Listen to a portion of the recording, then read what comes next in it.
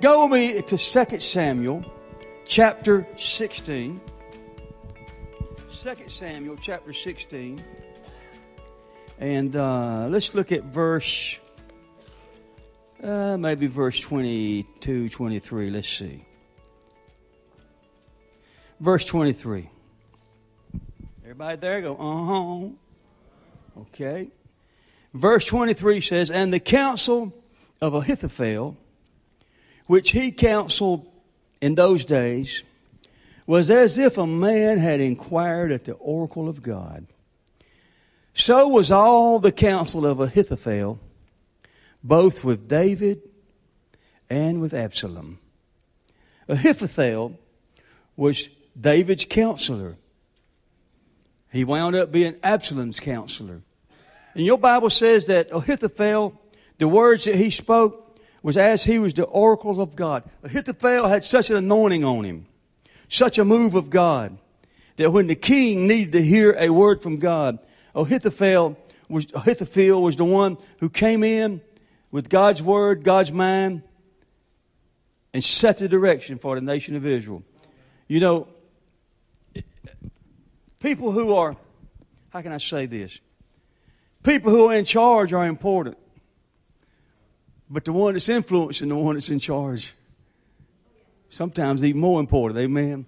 And Ahithophel was the one that was influencing David. His words were the words of God. Now that's in chapter 16. But if you go over one chapter, go over to chapter 17 and look again at verse 23, exactly one chapter over. And Ahithophel, the man who spoke like God, and Ahithophel saw that his counsel was not followed. He saddled his ass, arose, gat him home to his house, to his city. Watch this. Put his household in order and hanged himself and died and was buried in the sepulchre of his father. Now, I was raised on the edge of the hood, and there's a saying I was raised up with that comes to mind right now when I read it. In one chapter, he was God's man and had such a move of God that he spoke as God. Then in the next chapter, he's hanging himself. Makes me want to go, do what? Do what? Say what? How come? How do you go from being God's oracle? When he was talking, it was like God was talking to you. Don't you know we need some people that when they talk to us, it's like God talking to us? Because God knows we got a bunch of people that try to talk to us and it ain't nowhere near God talking to us. How do you go from being God's spokesman to committing suicide? I'd say it's a pretty serious thing. What occurred in Ahithophel's life? What changed? What affected him to the place that he got so angry? Let's be honest. He got so angry. He got so bitter on life that he killed himself. This man who was God's spokesman killed himself. Ahithophel's story is wrapped up in David's story. So I want to talk to you a little bit about David's story, and we might find the truth that'll help us understand Ahithophel's story. David at first shows up, he was a shepherd. Then we see he's a giant killer. Then he's the king of Israel. David had a counselor, and it was this man, Ahithophel. One day David's at the peak of his success. And your Bible says it's a time when kings would go to war, but David stayed at home to rest. You don't need to be resting when it's time to pray and when it's time to read your Bible. I won't go ahead and shake that bush because I didn't get no amen. You don't need to be resting on Sunday morning when it's time to get in church.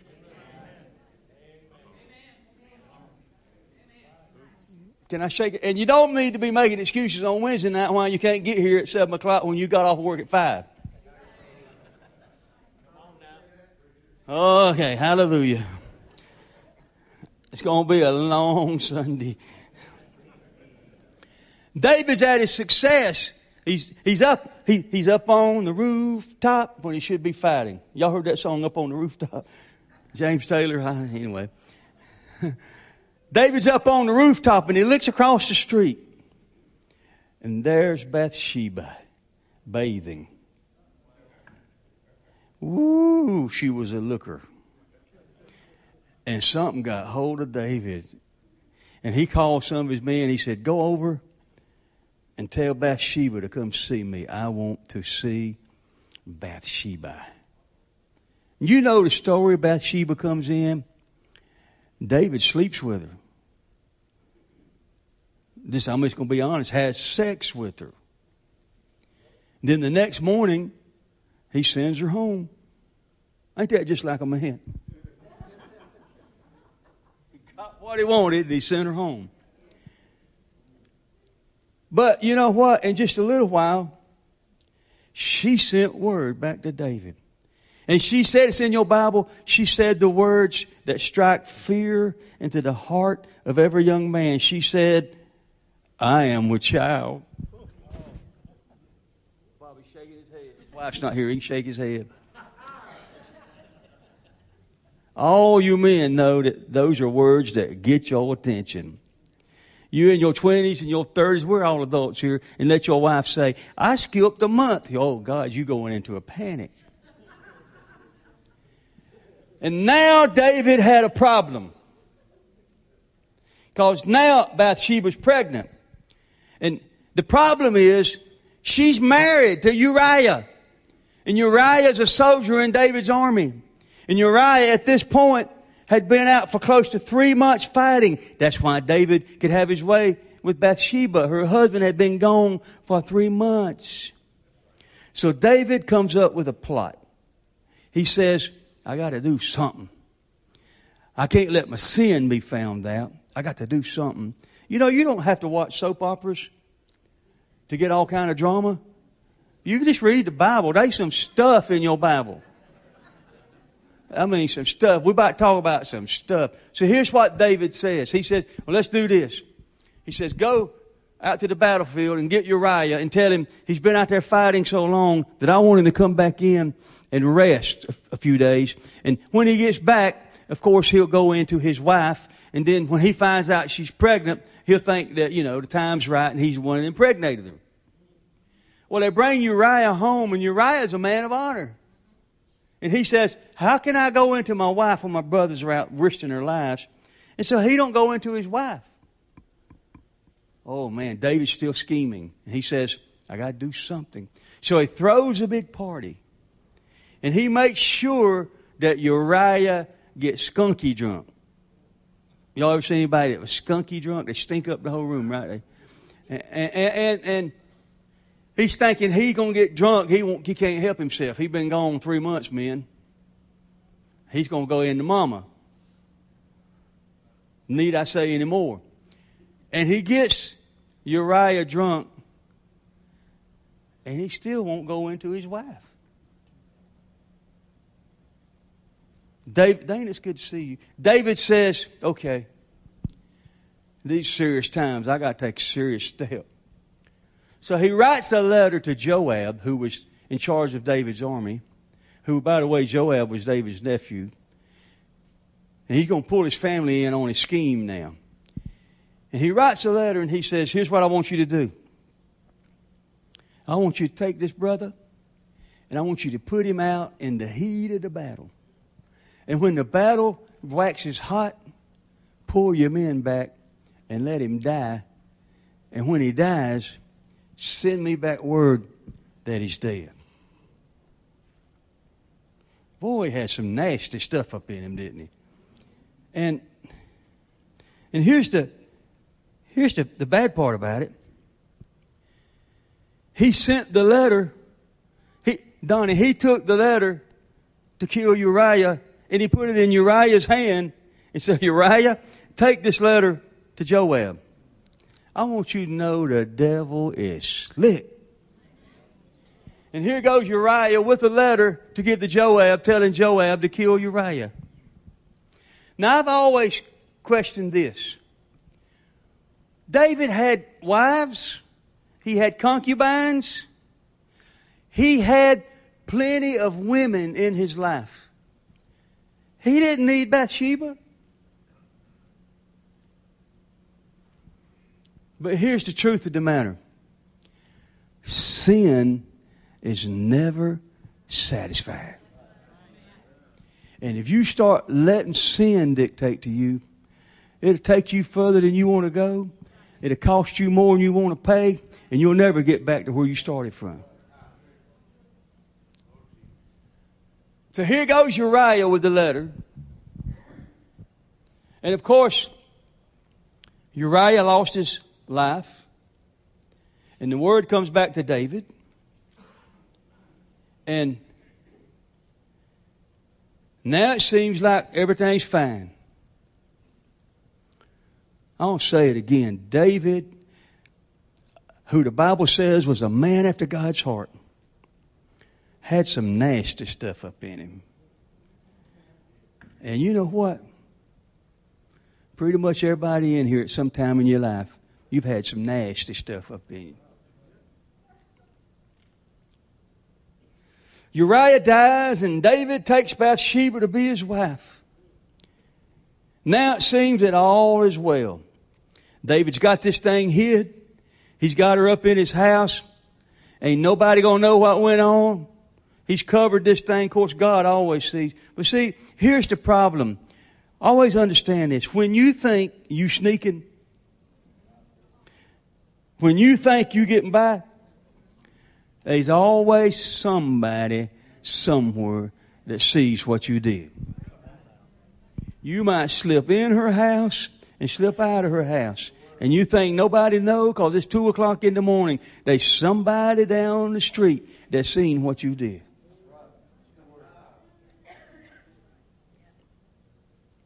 You may not see them, but they see you. And so talk started going around. He couldn't bring her up in his palace with guards and servants and people everywhere and somebody not talk.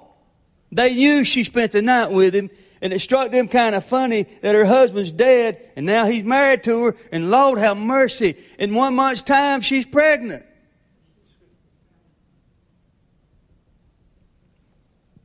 It never ceases to amaze me when somebody wants me to marry them, and I marry them, and in 7 months to have a baby.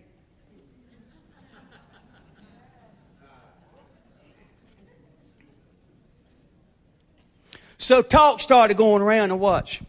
And talk got up to Ahithophel, David's counselor, the man we started talking about first. Talk got up to Ahithophel. Ahithophel becomes angry and embittered at David. He's mad. At the same time this is going on, Absalom, is the story losing y'all yet? Y'all follow me. If you let your mind wander, you'll get lost. At the same time, all this is going on with David and Bathsheba. Absalom, David's son, leads a rebellion. He's going to take the kingdom from David. Ahithophel had been David's personal friend and counselor all through David's life. And for some unexplained reason, Ahithophel leaves David and goes with his son. And now, instead of being David's friend and being David's counselor, he's with Absalom and he's trying to kill David. How can a man who is the voice of God for David comes in and ministers to God, ministers to David as God, and now he's trying to kill him? Literally trying to take horses and men and go kill him. Read the story. I don't have time to read it all today. It's a messed up story. It's a messed up story. And it's during all of this season that Ahithophel is so mad at David and he's turned on David that he kills himself. How did he lose his walk with God? And why is he so mad? And why is he so bitter? Can I unfold that story for you? There's always a story in the story. And when somebody reacts one way and you're wondering what the heck's wrong with them, they react in that way because of something over here that happened. Now watch this. Watch this. 2 Samuel, I'm going to unfold this for you. 2 Samuel chapter 11. 2 Samuel chapter 11 and verse 3. Go back to when David sent for Bathsheba. And David sent and inquired after the woman. And one said, is this not Bathsheba, the daughter of Eliam? Notice that. She's the daughter of Eliam, the wife of Uriah the Hittite. She's the daughter of Eliam. We'll go over to chapter 23. Go over to chapter 23. And look at verse 34. David's numbering the people, which he shouldn't do. And it says, Iphilaleth, the son of Hashbaiah, the son of Mashathite. Watch now. Eliam, the son of Ahithophel. Whoa. Hold what we just said. Bathsheba, her daddy was Eliam. And Eliam's daddy was Ahithophel. So Bathsheba was Ahithophel's granddaughter. Oh, now this thing's starting to come together. Ahithophel has bitterness toward David. If you haven't figured out yet today, I'm preaching on bitterness. Last week I preached on having an offense. We're going to take it into bitterness today. Ahithophel is mad at David because David had sex with his married granddaughter and then killed her husband. And now Ahithophel is caught up in bitterness. Everybody say bitterness. You got to be careful when somebody does something to your family that you don't let it mess you up the rest of your life. Now watch this. In Hebrews chapter 12 and verse 15. Is everybody okay? I'm going somewhere. Hebrews chapter 12 and verse 15. It says this. Paul says, looking diligently, lest any man fail of the grace of God. Well, there goes that once saved, always saved stuff. I'm by myself up here. If you think you can live like hell and still go to heaven, surprise. He said, be careful lest you fail of the grace of God. Watch this. Lest any, here it is, root of bitterness springing up trouble you, and thereby many be defiled. A root of bitterness can defile you. Ahithophel took his life. Let me tell you what the word bitterness means. One definition of the word bitterness is poison. If you're holding grudges against people, you're drinking poison. Let me say that again. If you're holding unforgiveness and grudges, you're drinking poison. Because see, look, an offense will cause you to hold unforgiveness. Unforgiveness will turn into bitterness. Then bitterness will defile you. Here's the second meaning of the word bitterness. Bitterness means simply this: smoldering resentment. Think about that. Smoldering resentment. I think about a pile of leaves out in the yard. I got a bunch of oak trees in my front yard, and I rake them up and burn them leaves. I can get a big old pile of leaves, and that thing will smolder a day or two. And every once in a while, the wind will blow, and it'll blaze up. Then it'll go back down, and I see a hot spot here and there. And it's just, and while it's smoldering, it stinks up the whole neighborhood. I love it when I got 5 piles of leaves, smoke coming off of them, and the wind's blowing it right into my neighbor's front yard.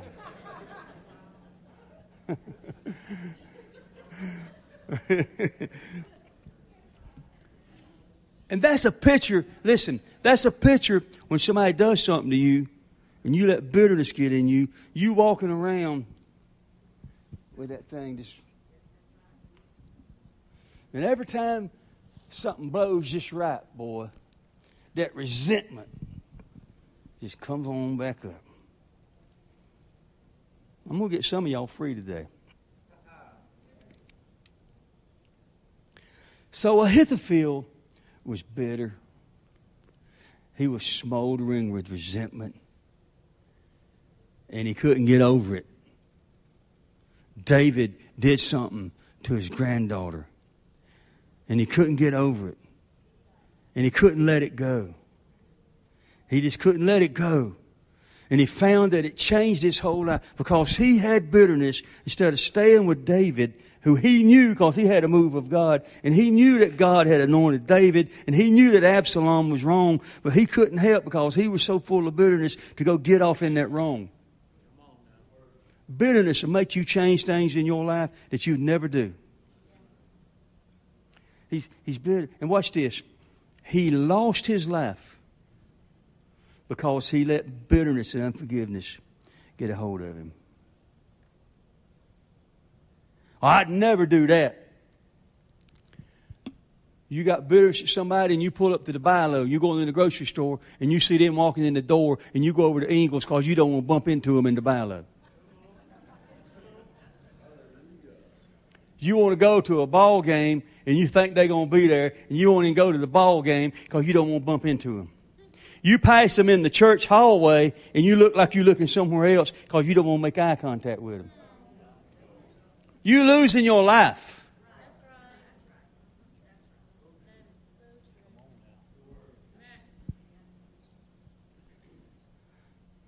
Well, Ahithophel had bitterness. You bitter because of what they did to you. I'm delivering some of y'all this morning. Listen to what I'm saying. And like a movie in your head, you play it over and over and over, and you can't go on with your life because you stuck right there at the place of the offense. You can't get past what they did for you, what they did to you. Am I preaching to anybody in here? Let me give you right quick, I won't preach much longer, but let me give you 4 keys that I think will get you over bitterness. I think if Ahithophel could have realized this, he would have kept the move of God. He would have stayed in God's will. He wouldn't have went with Absalom, and he wouldn't have killed himself. Here's 4 keys. They're simple. This is not deep theological stuff. I'm just kind of talking to you today where we live. Does everybody say where we live? Here's the first thing that I want you to understand about if bitterness is trying to get on you. Listen, this is real deep. Are you ready? Realize that they are not worth you losing out with God. We say it again. They are not worth you losing out with God. If you let bitterness get in your life, it will affect your relationship with God every time. You can't have an anointing on your life and be hating somebody at the same time. Listen, I got a revelation for you. Listen to this. Seeking to hurt those that hurt you doesn't hurt them. It only hurts you. Seeking to hurt somebody that hurts you does not hurt them. It only hurts you. Why are you thinking about getting back at them? You sucking your teeth every time you think about them. You can't stand them if somebody mentions their name, something in you bulls up. Let me tell you something. You're the only one with the drama. They done moved on. They don't even remember what they did to you. It's been 10 years and you've been pouting like a big old baby and bitter for 10 years. You mad and they down at the party happy. You might as well let it go. No matter what they did, no matter how they try, if you hold bitterness, they can never do enough for you to forgive them. Oh, I'm talking now. I'm about to get into some of his business. If you hold bitterness, what can they do if you're not willing to forgive them? There's been marriages split up. And children grow up without both their parents in the house because somebody wouldn't forgive when somebody sinned.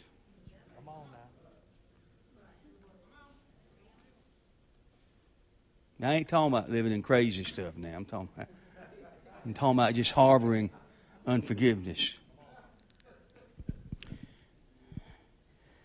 Watch this. David, you know the story? Nathan, the prophet, came in to David,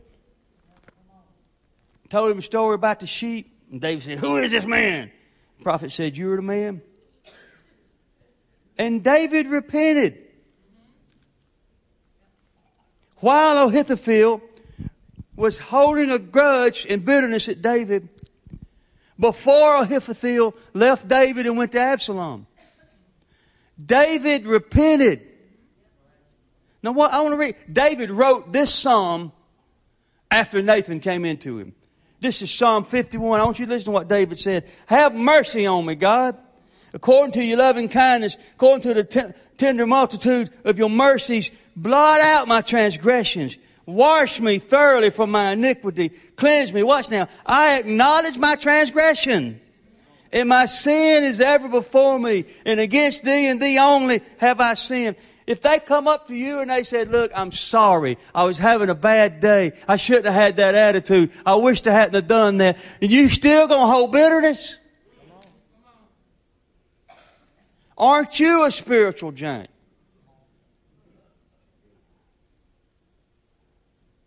Am I running anybody off wrong? Not yet. No, if you're going to hold bitterness, I'm going to say it again, you're going to have it the rest of your life. No matter what they do, you're going to hold it. But I'm going to tell you something. You know you saved. You know you're born again when people that don't like you, people that hate on you, people that work against you, people that try to cause you pain, and you just look at them and in your heart, you know you've forgiven them and you let it go. You know you're saved. You know you got the Holy Ghost living on the inside of you. When those same people that tried to hurt you, they tried to destroy you, they're continually trying to damage your reputation, they're trying to get you, and still the Holy Ghost in you says, let it go. Just love on them. Just pray for them. Just help them. Hey, I come by to tell you, no matter what kind of root of bitterness the devil tries to put in your life, greater is He that's in you than he that's in the world. You can let it go. You don't have to let it ruin your life.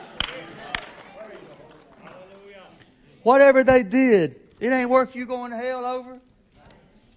You're going to live a life like an old prune, sucked up, sour face, wrinkled up lips. First thing is, realize they're not worth you losing God over.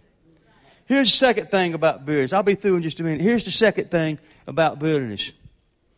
When somebody does something to you, listen careful. Realize you're not their judge. I thought I'd get more amens than that. You're not their judge. I read it to you just in Psalms 51. David said, "Against thee and against thee only have I sinned."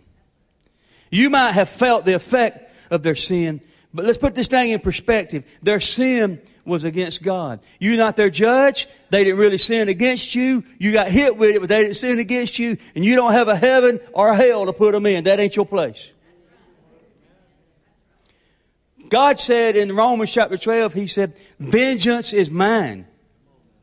I will repay." I'm helping you if you got bitterness in your life right now. If you'll listen to what I'm saying, this will help you get rid of that bitterness. Vengeance is mine. I will repay. Listen, God will get them. You don't have to. God saw it when it happened. And you trying to get back on them, you talking nasty about them, you gossiping about them, you running them down, you judge everything they do, and you just trying your best to get them, and God's waiting for you to let go so He can get them. And while you trying to give them vengeance, your little limited way, God might just say, "Okay, you going to handle this? You going to keep this in your hand? Then I'll just pull back and let you have it." I can promise you, you had rather God deal with them then you deal with them. Because when God gets somebody, God will get them good. God will get somebody so bad that's wronged you that you'll start praying, Lord, it's enough. Leave them alone. I've seen that happen in my life. People do stuff, and a year or so later, I'm saying, Lord, have mercy on them. They messed up. You got to get to the place, church, to where you can say, yeah, you done me wrong. You done me bad wrong. But I am going to take my hands off of this. Listen, tell yourself, I'm not going to do you like you did me. Oh, this separates the men from the boys right here. I'm not going to do you like you did me. Watch. Matthew chapter 5. The whole time you judging them, and you mad at what they did, and you trying to do the same thing back to them, are you any different from them? What you hating on in them, you doing yourself. Boy, them kind of people make me mad. It's hard to stay saved, isn't it? I was watching a preacher this week, and he was talking about something else. And he said, oh, Lord, help me. I feel a cussing spirit coming on me. I'm so mad. I ain't wanting to cuss about it, but I'm going to tell you something. It's loathsome. It's really. You mad at them, and you the same way. Matthew chapter, I didn't think y'all be amen to me much. Matthew chapter 5. Watch this. Matthew chapter, where am I at? Matthew chapter 5 and verse 44. Watch this. But I say unto you, now this is Jesus talking. Let's slow down right here, because this is where we live. And if you got bitterness, this will get you free. See, I'm just trying to pastor you today. I'm trying to be your friend. I'm trying to help you. This will get you free right here if you got bitterness. Jesus said, but I say unto you, get even with your enemies. Jesus said, I say unto you, love your enemies. Bless them that curse you. Do good to them that hate you. Oh, and this is really the hard one right here. Pray for them which despitefully use you and persecute. I'm going to tell you, that's a hard one for me. Because you get spiteful on me, there's something in me I want to spite back. And you nasty thing, look at your neighbor and say, yeah, you nasty too. You do the same thing. Do it. Yeah. I want to spite. I want to get, I'm confessing.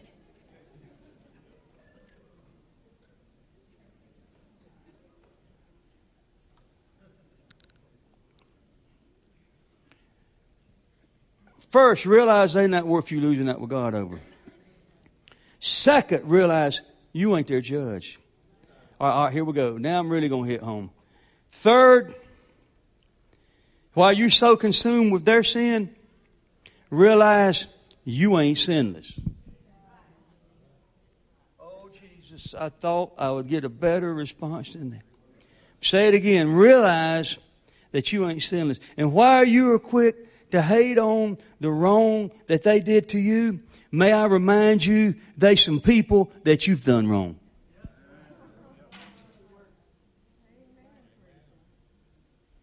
You have hurt some people. You have damaged some people. And if you want people to forgive you, you got to be willing to forgive people.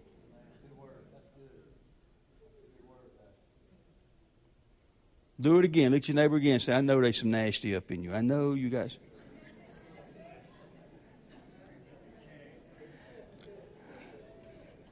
I done seen you show an attitude. I know there's some nasty. Matthew chapter 6 and verse 14, 15. I want you to hear this. Verse 15 says, verse 14 says, if you forgive men their trespasses, your heavenly Father will forgive you. But if you forgive not men their trespasses, neither will your Father forgive you. How are you going to have a relationship with God and walk in unforgiveness? This is not no super spiritual thing. Ahithophel did not have to die. All he had to do was say to his granddaughter, honey, I'm sorry. I pray for you. We're going to give this to God. We're going to move on. We're not going to let this one incident dictate the rest of our lives. Hey, some of y'all in here right now today, you've let one incident, it might have been 10 years ago, but you've let it dictate your whole life.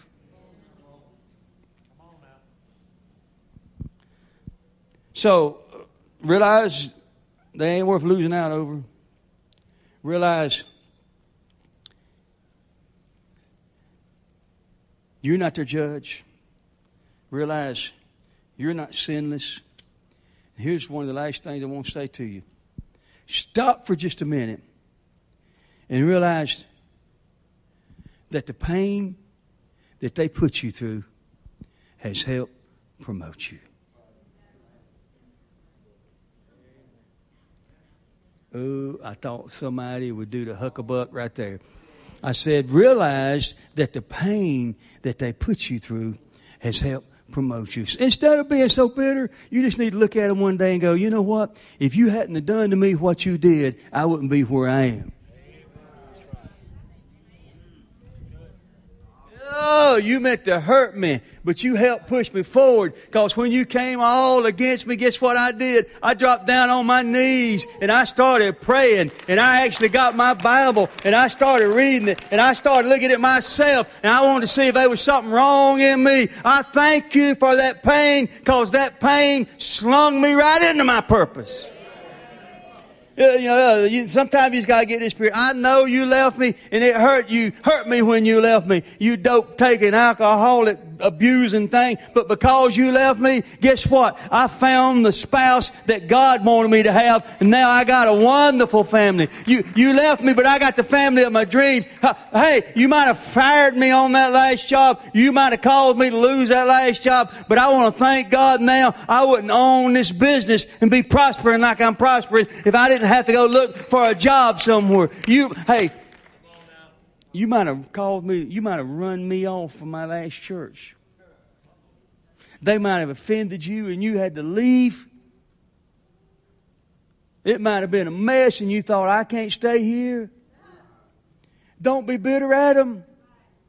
Instead say, thank you, because I landed it set free. Hey,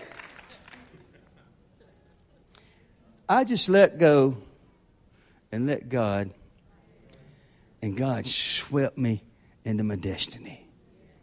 That's the attitude you got to have. I'm going to close. I think about old Joseph. Boy, if anybody could get bitter, Joseph could have got bitter. Sold into slavery, lied on by Potiphar's wife. All of that. He's in prison. I think it's close to 13 years. He's in prison. He kept a move of God.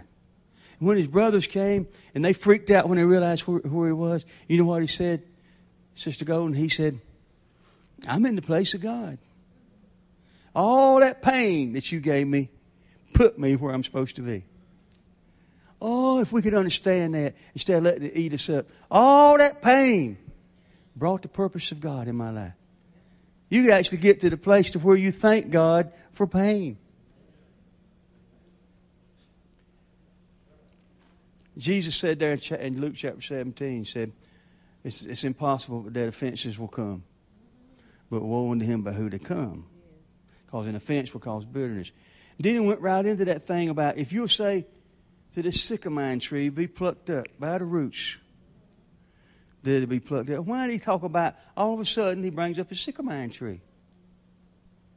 Understand something about a sycamore tree. Look just like a mulberry tree. Sycamore tree had a fig on it. The mulberry tree had a fig on it. They looked the same. People with money and influence ate the figs off the mulberry tree because it was sweet. People who didn't have much had to eat the figs off the sycamore tree because the fig on the sycamore tree was so bitter. And here's how you had to eat the fig off the sycamore tree, that bitter fruit. You couldn't eat the whole thing at once. It was so bitter, it just tear you up. You couldn't eat the whole thing at once. So they kept that thing in their pocket, and they'd pull it out, and they'd chew a little bit of it till they got all the bitterness they could get in them. When they was full of bitterness, they'd put it back in their pocket. A little while later, they'd pull it out, and they'd chew on it and put it back in their pocket. And every time that person's name comes up, you pull out your fig and you chew on it. And you put it back in your pocket. And then you see them next week and you pull out that fig and you chew on it. And here's the thing. The Jews' favorite wood to make a casket out of was the wood from a sycamore tree. Jesus was saying, if you eat this bitter fruit in your life, it's going to kill you. It's going to kill you. There comes a time in everybody's life where you have to say, God, help me. This is more than I can handle. Have you ever prayed this way? I've prayed this way. Lord, you know my heart. I've tried to forgive it. But it hurt me so deep that I need help. But here's what I found out. If we cast our care on Him, He'll take them every time. He'll take them every time. I taught last week on offense. I taught this week on bitterness and what it did in Ahithophel's life. Because I know that those are two of the easiest things for the devil to trip us up with. And I don't want to see nobody walking around with an offense and a root of bitterness in them. Let me tell you, get rid of it. Walk free from it. It's not worth you living in it. I don't care what they did. When something bad happens, a lot of times I'll look at my wife and I'll say, there's one thing I know. I don't know how this is going to work out right here today, but there's one thing I know. 100 years from now, it won't make any difference. And that's the attitude you got to take sometimes. Hey, it might be bad today, but in light of eternity, this ain't going to make no difference. I'm still going to heaven. My name's still written in the Lamb's Book of Life. Hi, my name is Yolanda, and I'm a volunteer here at Set Free. Thank you so much for taking the time to watch this sermon video. We want to know what special and exciting things that God is doing in your life. If there's anything we can do to serve you, be in prayer about, or celebrate with you, contact us at 864-269-3620 or at hello@setfreecf.com. It is because of your generosity that we're able to expand our reach for the kingdom. So if you're blessed by this ministry and would like to donate or learn more, feel free to visit us at setfreecf.com. We pray that you have a blessed week.